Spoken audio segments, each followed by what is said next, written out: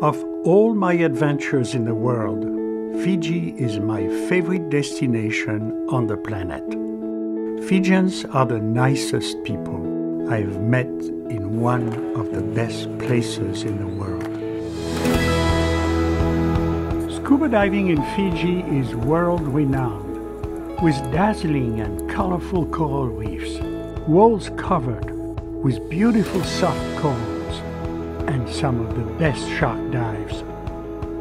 Resorts here offer guests a tropical getaway while working to minimize effects on the environment. Full-time biologists at resorts share their knowledge and help keep resorts eco-friendly.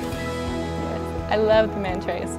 The manta rays come between April and October, and when they come, it's the most amazing thing. So that's one of the main reasons why people do come to this area. So it is very important for us to keep this population healthy and protected.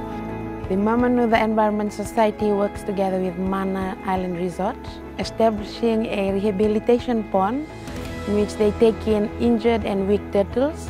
When they are fit to go to the wild, then we have a turtle release. At eco-friendly resorts in Fiji, guests can help make a difference by taking part in conservation programs that help leave the environment in better condition than when they arrived.